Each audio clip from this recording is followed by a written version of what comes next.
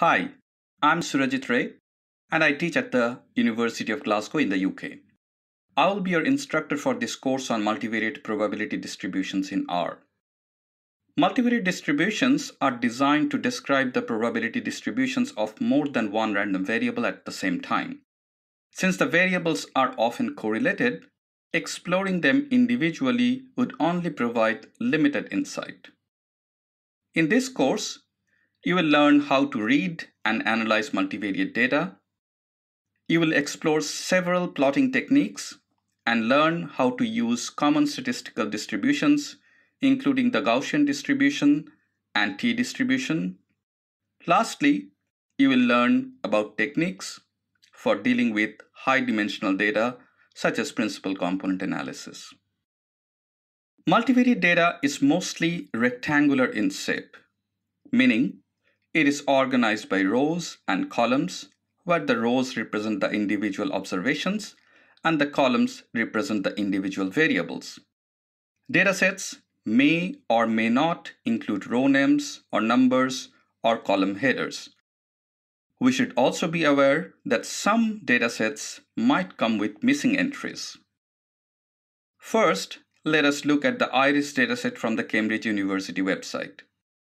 The IRIS dataset contains 3 iris species with 50 samples from each species.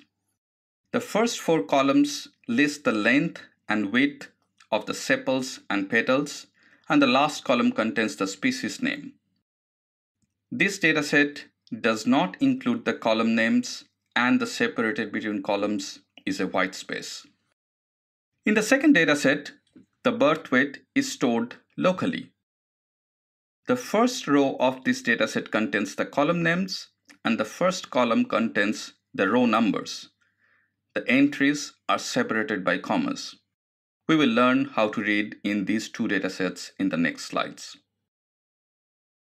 First, assign the URL to an object iris_URL. Then use read.table with iris_URL as the first argument. Specify that the separator is a white space and set header equals to false, since the dataset does not include column names. The dataset is called iris_raw. If the dataset is stored locally, replace the URL name with a file name. Using head with n equals 4 as the argument to view the first 4 rows of the dataset, we see that R has provided generic column names V1 through V5 and row names 1 through 4. We can assign column names to each of the variables using the callNames function. Now the head function displays the new column names. The names function can be used to check the current names of the columns. Specific columns can be accessed by their column number or by the column names. The last column, species, represents the 3 different species, Setosa, Virginica, and Versicolor. However, the different species are currently coded as numeric variables with values from 1 through 3.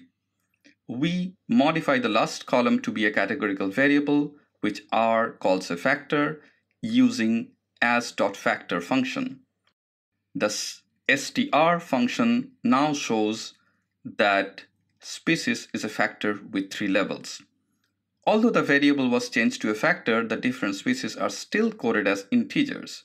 The recode function from the car library allows us to rename the integers 1, 2, and 3 to the actual species names.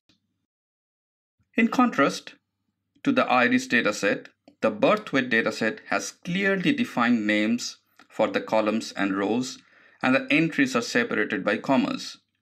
We use read.csv to read the data and specify that the first column contains the row numbers using the argument row.names equals 1. Now let's read a dataset from an external